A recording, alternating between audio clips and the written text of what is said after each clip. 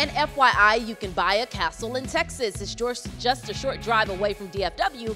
And who better to renovate the historic property than Chip and Joanna Gaines? A castle in Waco is now up for auction.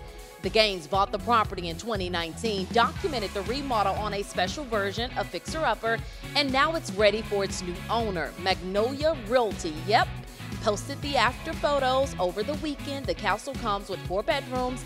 Bidding on the home opens next month, and I'm guessing it won't go cheap. Do your research on that one. It is a historic landmark.